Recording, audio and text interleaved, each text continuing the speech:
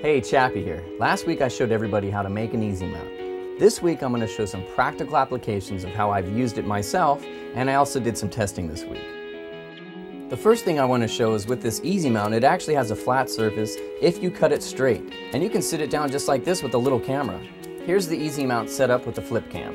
Now here's the easy mount set up on a broom pole, and it has about a 1-inch diameter. Now you can see here that I'm trying different types of cameras just to show you that there's all kinds of options. Here's a flip cam, here's my old Sony Handycam, and here's my Panasonic DVX100A. Now I do think personally I wouldn't use this easy mount with a big camera like the Panasonic DVX unless I was putting it in a stationary position. However, if I was using a smaller camera, like say something less than 1 pound, I would have no problem mounting this setup all over the place, like on a motorcycle, or on a jet ski, on a bicycle, roller coaster, you name it.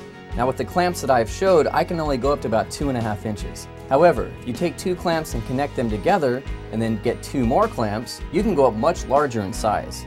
Here I am setting up my easy mount to a 3-inch diameter. This is my potato launcher. Look at this really neat POV I was able to set up. I could point a flip cam right at the edge of the barrel and watch the potato fly out. Okay.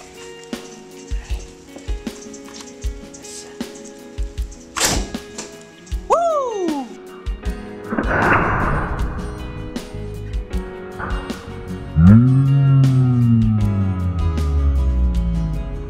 Here's another example. On my web series Grown Up Guidebook, I wanted to show a Christmas tree being chopped down. So I used the easy mount to mount a flip cam to the very top of the tree, and then was able to cut it down and show the whole process. It created a neat POV, and it was a fantastic solution, and I was able to connect it in a couple minutes. Here's another example. I recently worked on a TV pilot for a friend of mine. When we were on location, we needed a way to hook up a bunch of cameras to a bunch of motorcycles. So I used the easy mount on 8 different bikes, and we got all kinds of cool POVs. The motorcycle frame diameter was the perfect size for the clamps that I had. I was able to hook the camera to the front of the frame, the back of the frame, on the luggage rack, on the handlebars, by the exhaust, and it was a fantastic alternative to using the conventional Hollywood rigging that is out there. I also want to point out that if you need to protect the paint, you can always use the bottom piece from the T-fitting when you cut it in half. It can help protect the surface of whatever you're trying to attach the easy mount to. And this is what we did on the motorcycles. So as you can see, the options for what you can do with that easy mount are endless, and it's a great tool for your filmmaking bag of tricks.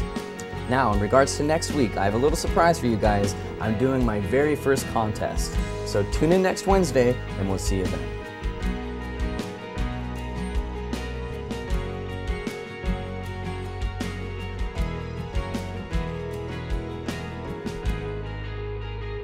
Chappy Showcase.